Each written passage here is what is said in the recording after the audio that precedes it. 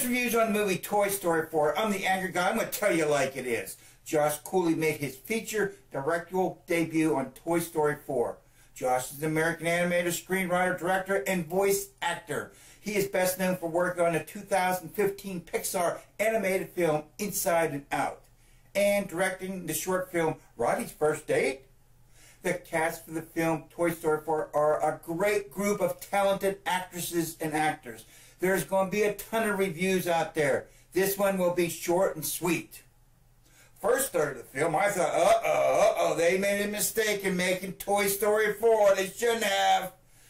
The main puppets in the antique store, they looked a lot like Slappy in the film Goosebumps. Toy Story 4 was geared more for adults than the children, I think so. Finally, Woody became a... Out of 10, I give Toy Story 4 an 8.5. Yes, 8.5. Thank you for watching and thank you for subscribing.